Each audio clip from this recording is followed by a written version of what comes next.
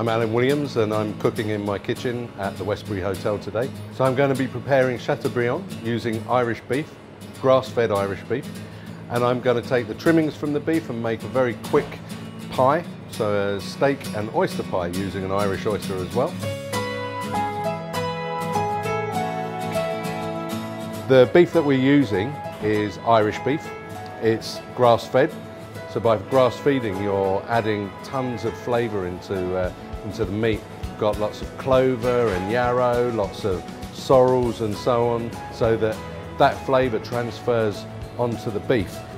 So the first thing I do is season the beef. Now I'm going to roast it. And in the pan I've got some beef fat. And I'm just going to put the beef in and turn the heat down. Probably the most important thing about this, and something that's probably overlooked really a lot by home cooks, is the tempering of meat. By tempering the meat, you're softening it, you're bringing it up to a temperature that you're able to transfer heat through the fibres more easily. So it's very important that the outside of the meat has a caramelisation. What I want to do is get that butter foaming. You're cooking it from every angle now, rather than just the base in the pan. With the trimmings that I've got left from the beef, from when I butchered it, I'm going to make a very quick pie. So traditionally you would use a tougher piece of meat and you would braise it for quite a long time to make a pie. But we have to remember that this is actually fillet. So this is the fillet of beef, super tender, needs almost no cooking. So what I want to do is saute this to get a little bit of colour on it before I cook it in the pie.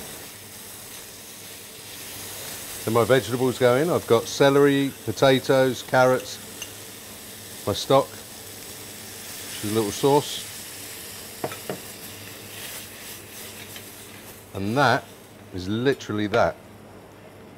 I'm going to add some fresh parsley to that. I'm going to put that into my pot.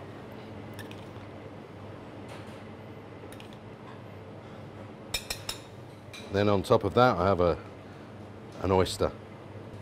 So around the bowl I've just got a little egg yolk to help the pastry stick. Then I have this nice ring of pastry.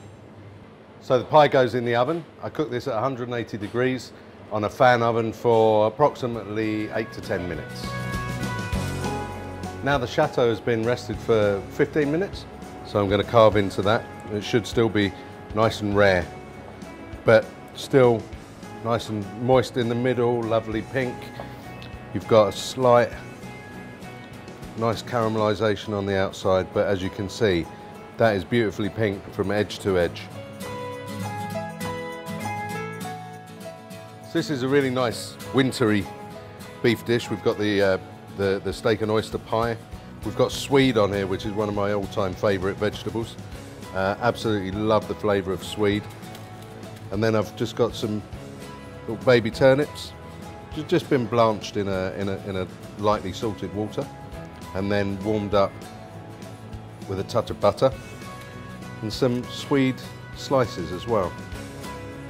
So here we have the roasted Chateaubriand of Irish grass-fed beef with steak and oyster pie on the side, and autumn vegetables.